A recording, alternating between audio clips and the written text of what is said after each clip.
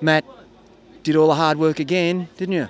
You love that hard work, that grunt work? Oh, I don't think I did as much as the rest of the team today, actually.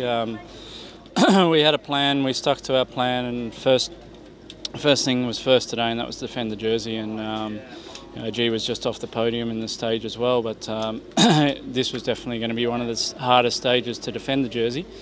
And the guys threw everything at us, and we stuck together and pulled it off. So we're happy with keeping the jersey, but still a few days to go. So I'd be right in saying we can label you a domestique. You do a lot of the hard work. Can you describe to us like what that is actually? Oh yeah, we look at the stage, look at everybody's individual strengths, and Bernie rode today pretty much from the start. I mean, on the first climb out of Adelaide today, the whole team was there. I stayed with Geraint. I was just with him all day. If he stopped for a toilet stop or anything, I made sure that I was with him just in case. You never know, he might need a wheel or anything. So he always has a rider around him. Make sure he's got food and water, and just give him the confidence. Talk to him. Make sure he's feeling all right. If he's got any doubts, put them out of his head and just try and keep him.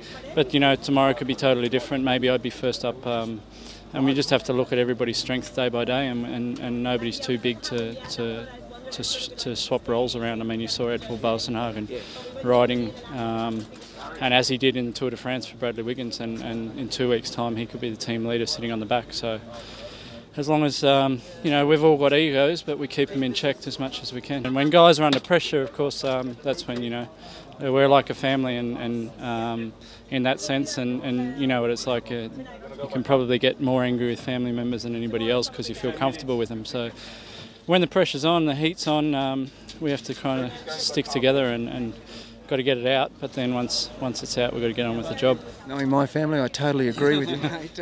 Just before we go, obviously the aim is to get Geraint across the line at the end on Sunday.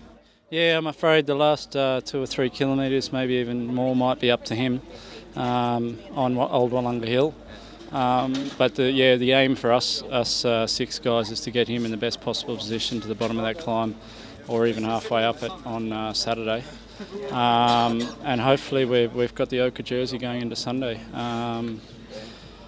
He's flying, the team's good, we've got morale, but there's still a lot of racing, and anything can happen. So we just got to take it day by day and kilometre by kilometre. Good on you, mate. Thanks for your time. All the best for the rest of the tour. Yeah, no worries, thanks.